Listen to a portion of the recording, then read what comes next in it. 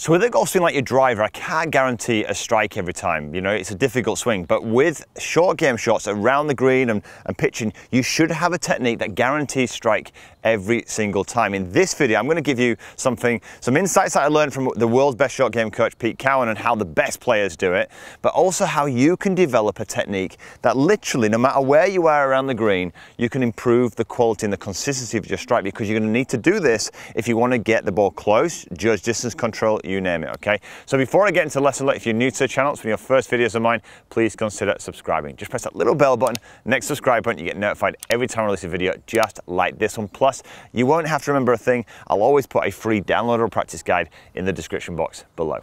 Okay, so this is typical, isn't it? You've left yourself short of the green, you've got rough ground to go over, you want to get a bit of height, land it, stop it next to the hole. I've got a cool drill that'll make it so much easier very, very shortly. So what this looks like is something like this. A little short, pops it up in the air, lets it stop nice and releases. Look, oh, hello, hello. Nicely to the hole. That's all I want you to play. Super, super simple. Now, how do the best players do this? And how do they always seem to be able to get underneath the golf ball here and get that height every single time? Well, one thing they do is they always realize that this is a chipping action, not a full swing. So they set up very differently. So let me show you what I mean by that. So you've got to get your chipping set up first, otherwise none of the rest will work. So stage one is this. You don't have a wide stance, you don't set up in a normal power swing here where the shaft's angled like this, because you don't need power.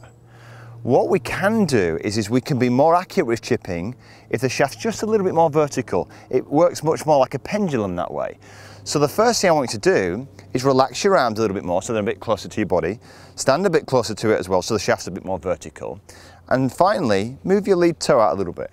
What this is going to do is provide simple room for you to get through the shot. That's all I want you to do with setup. So it's nice, much more relaxed, a lot less powerful. The next thing they realize is this. They then control the butt end of this golf club very, very well. What they do is they want the natural force of the club to fall beautifully underneath the golf ball, so the butt end and the bottom part of the club pretty much line up through impact, okay, just like this.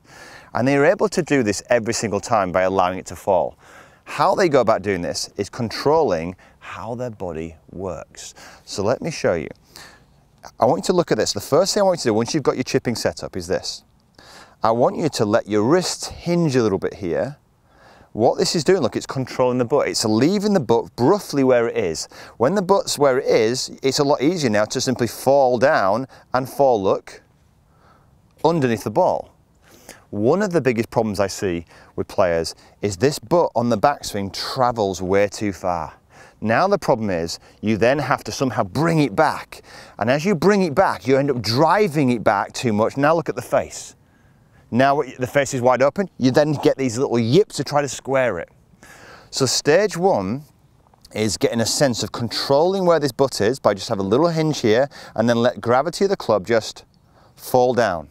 Okay? Fall down. Simple as that. I'm going to give you a drill in a second to help you really feel this. The second thing they do is when this club falls down, it's clearly getting longer.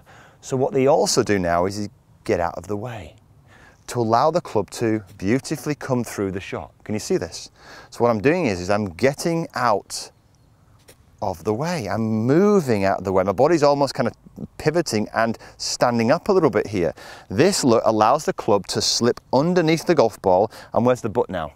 It's actually pointed towards me. So before I give you the dumbbell exercise, let me give you one drill that will really help this, okay? A really great way for you to feel this. I want you to imagine for a second here. You've got a beach ball and you're kind of pushing the beach ball underwater. And what you're doing in reality is this, okay? What's going to allow the gravity of the club to fall down is arm pressure. If you throw your arm pressure down, that's going to bring the club downwards, yeah? But we want the club not just to work down, it needs to work around and through, doesn't it? We've just seen we need the butt end to be working like this. So the club's working on a mini arc through the shot like this. Well, we don't want to guide that artificially, because this is what creates all of the yips. We need that force to be happening naturally, so it's flowing, right, under natural gravitational forces. So I want you to imagine you've got a beach ball. Push the beach ball under the water in the pool, and just literally just imagine keeping that pressure, throw the arm pressure. Where's my arm pressure going? Down and left. down and left. Can you see this? Okay, this is what's going to bring the club look beautifully on an arc. So once you've got that sensation, just imagine now, there's the hinge, push the arm pressure. I'm pushing my arm pressure down, and where's it also going? Left. What do you notice I'm also doing? I'm pivoting through. It's not complicated, it's just a feeling you've got to get used to. A lot of people here would push their arm pressure this way. Now what would happen if you push your arm pressure this way? Well, you drag the handle, the face is open, that creates the yips again, yeah? So when you set, push the arm pressure down and left and get out of the way. And that's going to give you that space to beautifully pop the ball up in the air. So I've got a small hinge in my wrist, push the arm pressure down and get out of the way. Okay, it's really as simple as that. So I'm literally allowing the arm pressure to simply come down here and let the club release through, right? Now, even when I get people to do this, sometimes they mess it up. And one of the reasons is they don't allow the natural force to work. So imagine if you're pushing your arm pressure down to try and get the club working around here, but actually you're hanging on for it and not letting the natural gravity of the club fall what it should do, then none of this will work. So you need to also learn that feeling. This is where the dumbbell comes in, okay? It's a really nice feeling, this. So we get ourselves set here. This is the square face, okay? And all I want you to do is just get a small little hinge of the dumbbell here. Face naturally would open, as we've just seen here, and then we're gonna let the dumbbell just fall down to square. What do you notice about my hand path as I'm doing this? My hands are going left slightly, which releases a club face to square. Lift and fall, lift and fall. And now it's a wonderful, simple motion. Here, look, for me to get out of the way. I can really feel my body wanting to get out of the way to let that dumbbell simply just fall. And this is all your action that you need, okay? There's no drive here, okay? This will leave the face open. I'm not moving the club like this. I'm literally, it's a miniature hinge.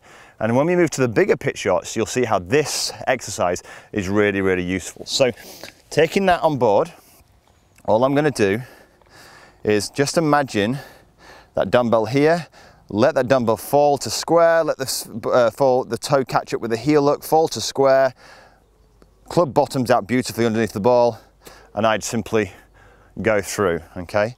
So let's look at this in action. You could do it one-handed if you wanted. Pops up beautifully. Hey presto, a little bit of check there at the end.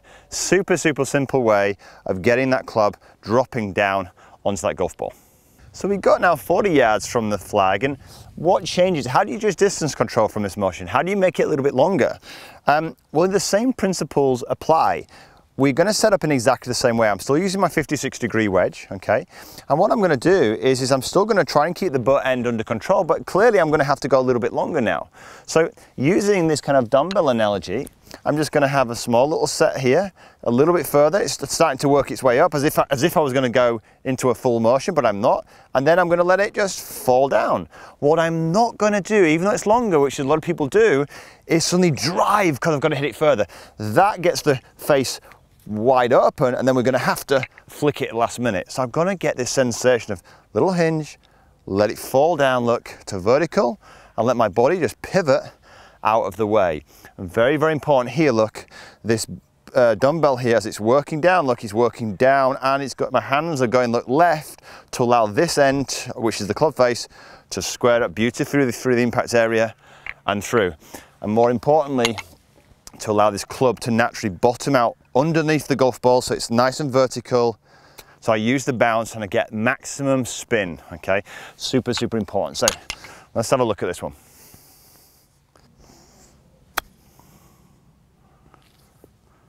Okay, nice and simple. So one of the things, you know, you might be asking, well, how do I judge distance control? How do I get that kind of close to the flag? Well, it's at length of swing, but the most important thing I want you to focus on first is strike, contact. Once you get your contact, you can then simply start to kind of lengthen the swing, and as you do that, you'll start to learn distance control. Some things to watch out for as you're practicing this. I fall into this trap sometimes as well. In fact, if you check out a recent lesson I had with Pete Cowen himself, the master short game coach, I'll put that up in this top right hand corner. I sometimes tend to, when I was doing this, to me too drive the handle. In fact, I probably did that a little bit there, just a fraction. Didn't quite allow the natural arm pressure to let the club fall under the golf ball, and therefore I didn't quite use the bounce as well as I wanted to do. The other thing is when you get out of the way, when you let yourself look pressurized and get out of the way, notice this, get out of the way with a pivot. Why? Because you want the club to not just fall down, you want it to come from here back out in front of you. So I'm down and away. Sometimes for me personally, I would often lean back, I'd pressure this way, and that would get me kind of sometimes fatting it. So do watch out for that. But apart from that, this is super, super simple. Let the gravity of the club simply just fall down to the ground here from this position here. Then let yourself get out of the way. Use the dumbbell exercise in order to feel that gravity falling, and use the beach exercise to, in a sense, to feel the pressure of the arms going down and left to bring the club beautifully back out on an arc and through that impact. And I promise you, you will start to have basically the chipping of your life. You'll start to strike it every single time, and more importantly, it will be super, super accurate. Okay, so I hope you enjoy this video. Like I said, if you want to have some more instruction, or actually watch me go through my paces with what I think is the master coach, Pete Cowen, check out this video right here. And of course, look, if you're new to the channel, come and join the community. I release videos like this every single week to try and help you improve your game. Just press this little button here. And of course, look, check out my website, DannyMaude.com. Lots more stuff that I don't actually post on YouTube right here, which is going to help you improve your game. So have a great golfing week.